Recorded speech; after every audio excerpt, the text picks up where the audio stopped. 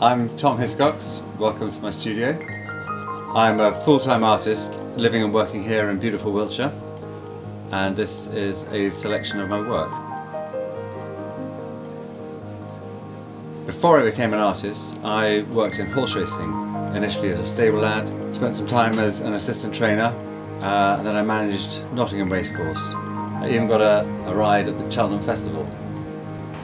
I then spent about 16 years working in the commercial world in business-to-business sales, but to be honest, that just wasn't me. So at the age of about 45, I went back to school, applied and got a place to do a fine art BA at the Ruskin Art School in Cambridge. I've always drawn and painted, but whilst I was at the Ruskin Art School, I became fascinated by sculpture, and beyond this, how I could maybe combine classic and new techniques to explore the theme of constancy and change. Constancy and change is kind of the focus of my work now, creating work that has literal and metaphorical layers to it. Work which is constant and yet which gives you different perspectives depending on the angle you look at it from, the light, time of day, etc. Depending on the subject, I create a model that, in the way that many sculptors would do, using clay or plastiline. But then rather than getting it cast, I have it 3D scanned.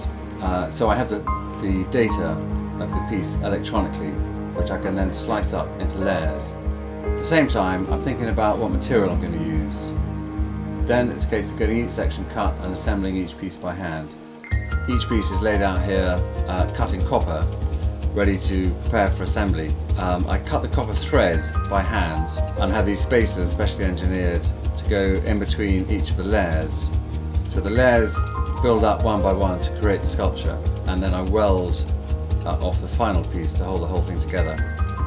And just to finish it, again I'll polish it and then heat the copper, which is what puts the colour into it.